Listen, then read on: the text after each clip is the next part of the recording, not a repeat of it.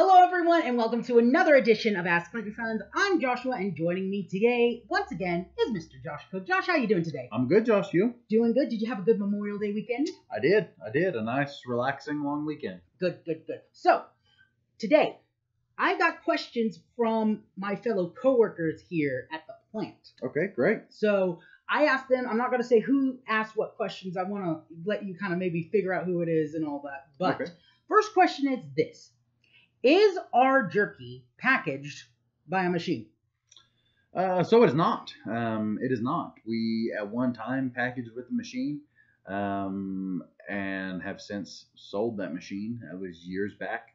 It just didn't produce the product the way we wanted it to produce. We like the piece size that we have. Our jerky is in a little bigger pieces than what say a lot of jerkies are that are commercially available. And it made the machine angry to package our bigger piece sizes, and it made it.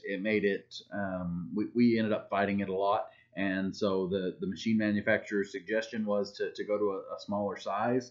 They really wanted us to be down a similar in size to like a Frito, and the piece size was just going to be too small for us. That was going to change our product too much, and so. That machine got a new home in El Paso, and we went back to doing it by hand, the old-fashioned assembly line style way. Nice. Speaking of packaging by hand, so we package by hand. Who is the number one packager at this plant? As far as jerky Don't packagers, say me. Do not as say far me. as jerky packagers go, probably the fastest packager we have is the team leader in that room, Araceli. Mm-hmm. I don't think there's many people that could package it as fast as she can. We had another guy that works across the street now, Raul. He was a fast packager.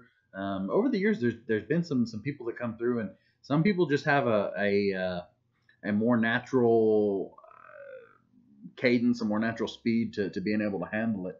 But it's something that with practice, a lot of people can get good at it, but it does take some practice. And Araceli was just featured recently as Employee of the Week on our Facebook page. She was, yeah. So Araceli is awesome. I've been trying to get her on the video here, but she's real shy. She's real shy. But if you want to see who packages the jerky the best here at the plant, you can look on our Facebook page and see Araceli. She is an amazing boss to work for in there too. Yeah, absolutely. So our jerky, we pride ourselves on our jerky. We do.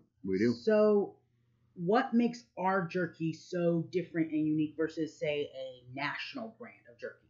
So some of it goes into what we started that conversation with, which is the hand packaging. All of our jerky is laid on screens by hand. It is packaged by hand.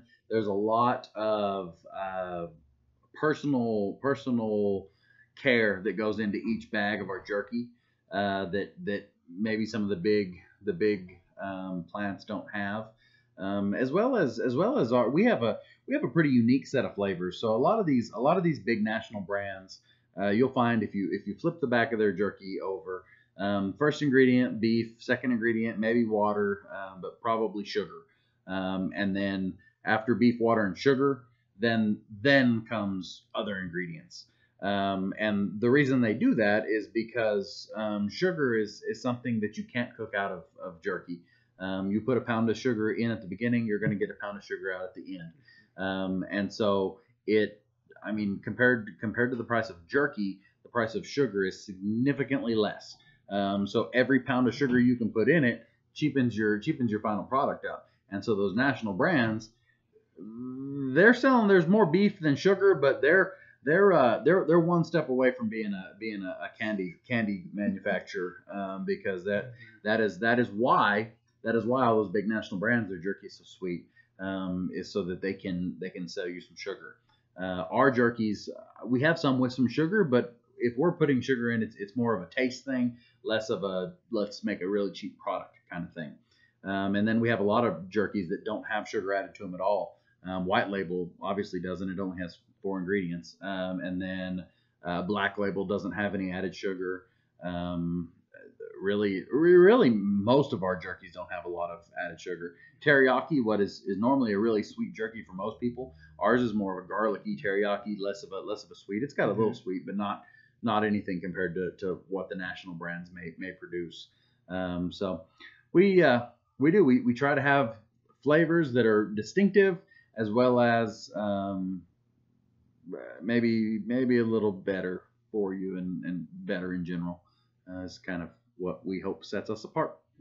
I regret buying some national brand jerky for my road trip that I took over Memorial Day. Yeah. It was good, but it was too, what's the word I'm looking for? Maybe over processed. That's chewy. Chewy. Yeah.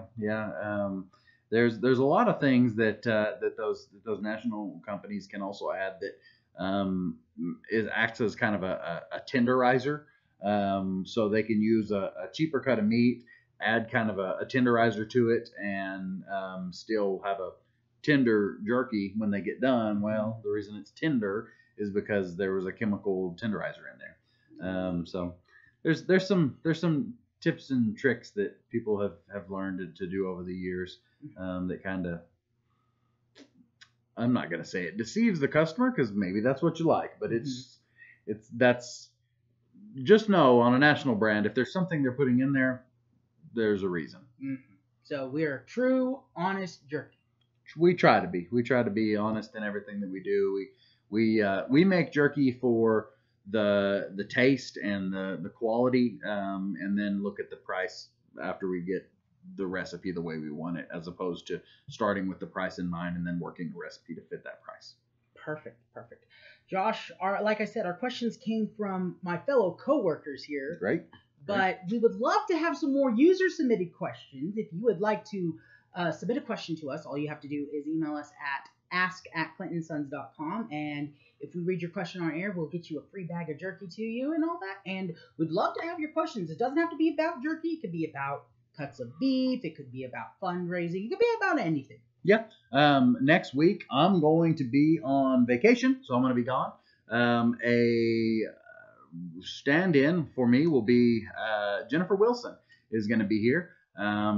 She is our team leader in raw packaging, raw production. They also do raw packaging, but raw production. So if you have any questions on making sausage, on making snack sticks, anything in particular about that, send them in, and we'll make sure Jennifer gets your questions answered. She'll be excited to be here, and then the week that I get back, I have a little plan on we're gonna try something, a little change in format. So that'll be a surprise to everyone, including Josh, because I haven't told him about it either yet. So. This is the first I'm hearing of it, so Thanks, Josh. I really appreciate it. Well, I do appreciate having you here on the show once again and all that, and I hope you enjoy your vacation next week. I hope so. We're going to the beach, trying to get to the beach before it gets too hot to go to the beach. So we're going here first part of June. Perfect. Well, again, thank you very much for being on the show, and thank you everyone for watching. We'll see you next week with our guest, Jennifer Wilson. Thanks, everyone. Thanks. Bye-bye.